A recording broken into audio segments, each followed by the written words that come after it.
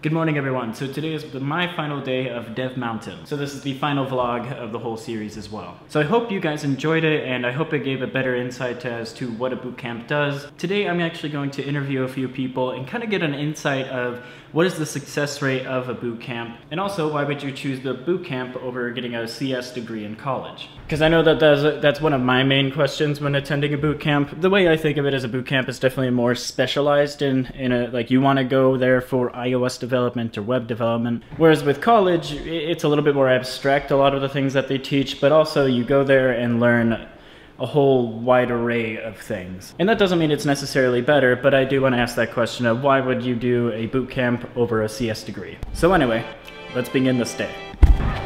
Not there yet. Not here either. Now we're good.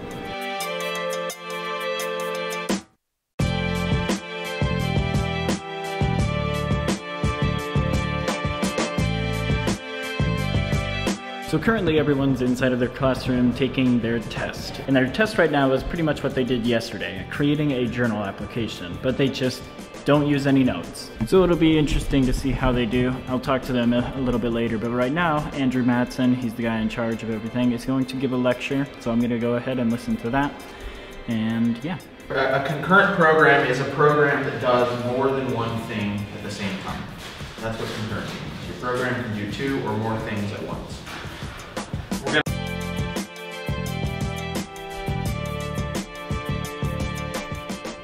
Alright, so in the capstone group, we just did a lecture with Andrew, and he just talked about dispatch queues, concurrency, threading, all that kind of stuff. Now, I've used threading and dispatch queues, but I never really understood why or what they meant to a certain extent. I knew a little bit, but this helped explain things a bit more for me. I still have a lot to learn, though, about all that. It's a confusing topic for sure, but he's actually going over with the capstone students right now on when to use a dispatch queue, or which dispatch queue would be best. Is that going to be dispatch queue, or is it NS thread, other stuff like that?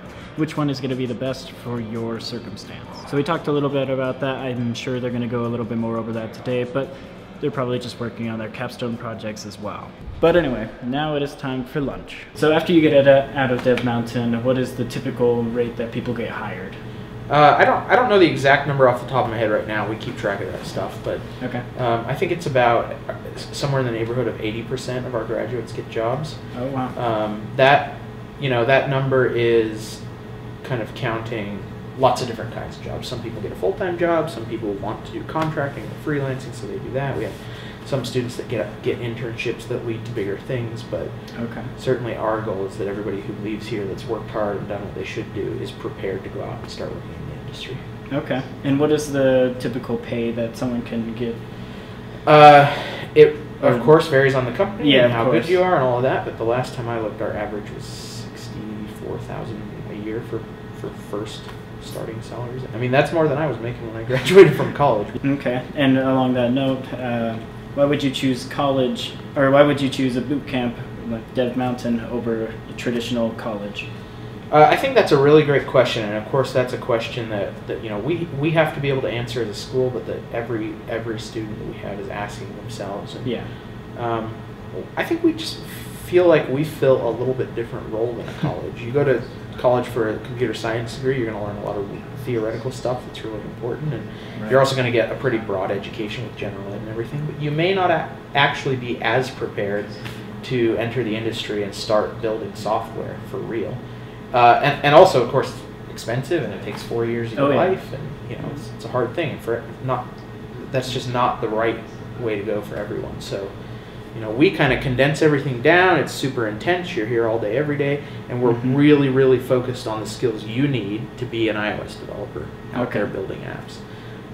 We've had I've got 2 students on campus right now who already have computer science degrees from good universities, but are nevertheless in our program because they want to learn iOS development, something that school didn't teach them. And I have a college degree in engineering, and I would do it over again if I were 18 again and trying to decide what I wanted to do. But for a lot of people, this is really just the right way to get the skills they want fast. All right. I think that answers both my questions. Thank you. Thanks, Jared.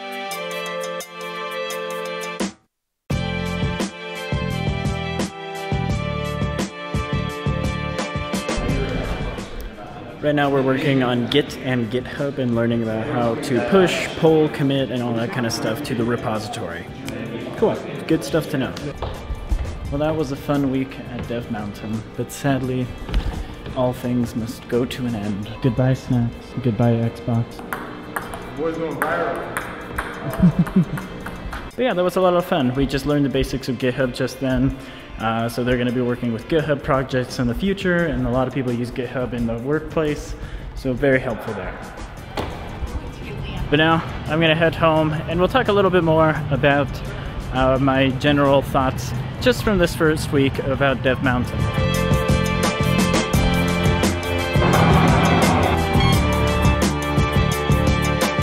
So that completes my experience at DevMountain. I hope you guys enjoyed following me along this little journey that we did. I feel like I know what a boot camp is now, whereas before I always thought it was an alternative to college of some form, but I didn't know exactly what they did.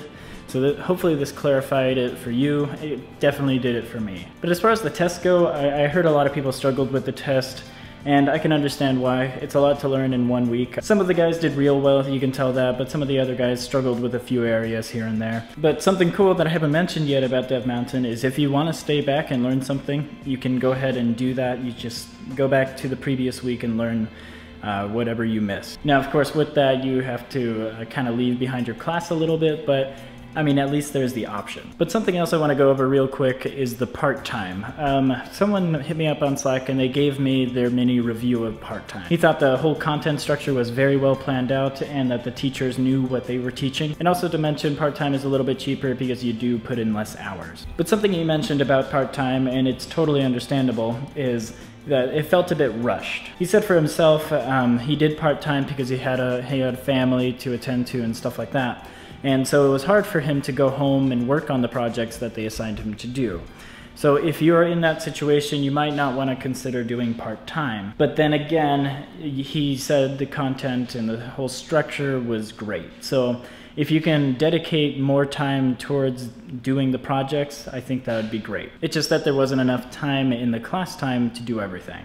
Because when you're doing immersive, you do the projects over again if you need to learn more and more about the projects, and you can go it over as slow as possible because you put in 9 hours a day. Whereas with part-time, it's only like 2 nights out of the whole week for 3 hours, something like that. So something to keep in mind there if you are thinking about doing part-time. But overall, he said he really liked the experience at DevMountain, and he actually learned a lot. He's working on his own application currently. He's finishing up his capstone pretty much. But anyway, hopefully you guys enjoyed the vlogs. This will be the last vlog from DevMountain. I am leaving on a flight tomorrow. But if you have any more questions that you would like to be answered about DevMountain, I have a lot of information now that I've been here. So if you want to ask me any questions, let me know in the comments below, and I'll try to get to as many as possible. You recording? Yeah.